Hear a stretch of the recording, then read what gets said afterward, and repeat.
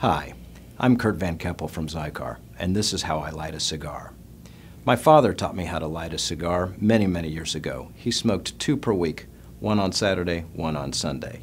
And he always taught me that the top of the flame is the hottest part of the flame and that it should go beneath the cigar so that the heat travels up and touches the cigar tip, not the flame itself.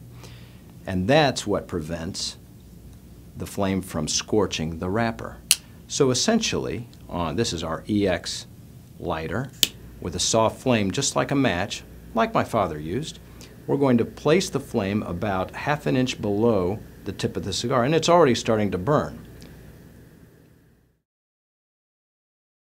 Draw slightly on the cigar while turning.